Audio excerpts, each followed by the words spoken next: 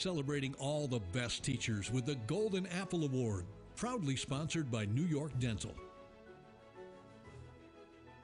Well, as you know, each month News Channel 34 recognizes a teacher in our area with the Golden Apple Award. This month, News Channel 34's Roy Santacroce shows us what it takes to be an exemplary third grade teacher.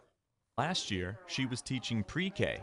Now, she is teaching third grade at St. John's the Evangelist School and this month's Golden Apple Award winner.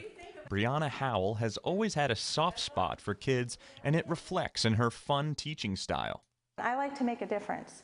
I hope that when my kids leave the class that they know they can always come back if they need to talk to me about something, if they just need a hug, you know, whatever. I want to make a difference. I hope that I'm the teacher that they think back on and think fondly of. Howell has an interactive and fun teaching style. She talks about the importance of balancing schoolwork and having fun, especially after the students took the New York State tests for the first time. We turned our desks into tents, and we had just a chill day. We didn't have to do anything. It was just fun. So I think you have to balance the scholastics and the fun. Howell says the jump in difficulty from second to third grade mathematics can be daunting.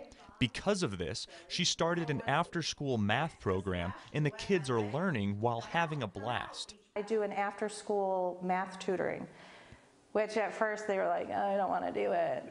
But it's actually, they don't even realize they're learning. I asked one of her students, Lincoln Vicks, what he thought of Mrs. Howell.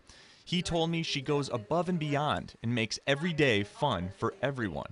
I would say that she has been like the best teacher for us so far, and she's really helping and nice. And I would really say I don't want to leave her when I go fourth grade because she's so good to us. Mrs. Howell spoke on how St. John's the Evangelist is one big loving family.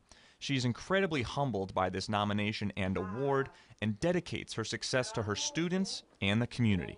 In Binghamton, Roy Santacroce, News Channel 34. And if you know of a local K-12 educator deserving of recognition, you can nominate them at binghamtonhomepage.com. Just find Golden Apple Award under the Community section and fill out the online submission form.